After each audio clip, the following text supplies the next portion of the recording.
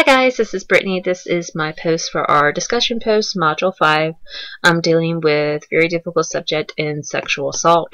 I wanted to deal with the two questions. One, what did we learn?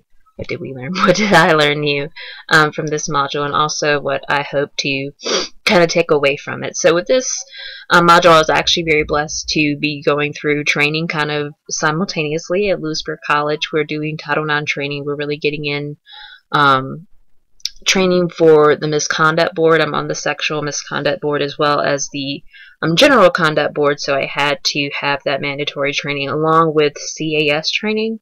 Although I don't interact with students too much as some of my colleagues do, dealing with surveys and everything, I'm kind of more isolated, and with the administration piece, I come into kind of other people's spaces to administer the surveys. But I do teach once in a while, and so I feel like it is a very important thing for me to learn about, become familiar with. So a lot of the laws and kind of more general pieces I already knew from that training that I had about last week, so it was very recent.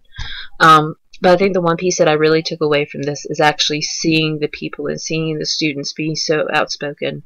I know the young woman who carried her mattress around was extremely powerful for me to see. I read, I think, a while back about it happening, but I had never seen the young woman carrying her mattress around. And just seeing people come to help her, I felt like that was a beautiful, metaphorically and physically helping her carrying around this weight that she has had to deal with. So I felt like that was an extremely powerful piece to show, and I really appreciated seeing that and getting to see that versus just reading pieces. I felt like it was extremely needed part of the module. As far as what I'll take away, I have really been giving this some thought. If a student did come to me, I know my office is more secluded, so they might feel a bit more comfortable if they did know about me or know me from class to really share that.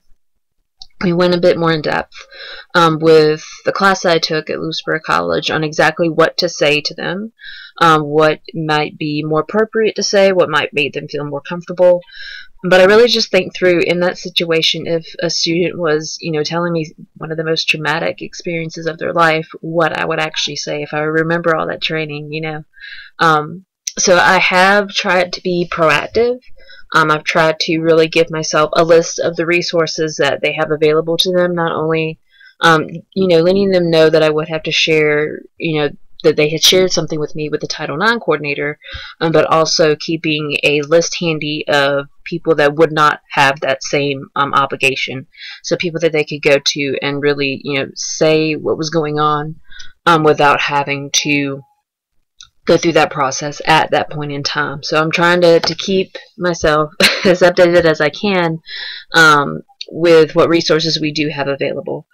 And also, I've thought through it a lot, and I feel like if a student came to me, being on the sexual misconduct board, I just don't feel like I could be on their particular conduct board hearing, just from the experience of bias. I don't know if I could go through, hearing their emotional story and being unbiased on the board. But that's just kind of more so something that I've been thinking about and going through of what, the situation would be like, what I would need to say. I know one piece that I really took away from the training is always giving the student options, letting them know, through every single step, would you like to take a seat? Would you like to walk down to see the Title IX coordinator together? So really just making it more all about their choice.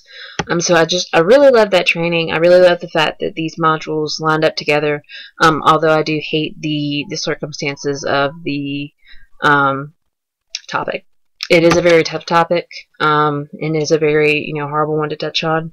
But as we touched on in our training and a little bit in the module, it's worse. I feel like you feel when you see a institution that says that they've had no reported cases of sexual misconduct.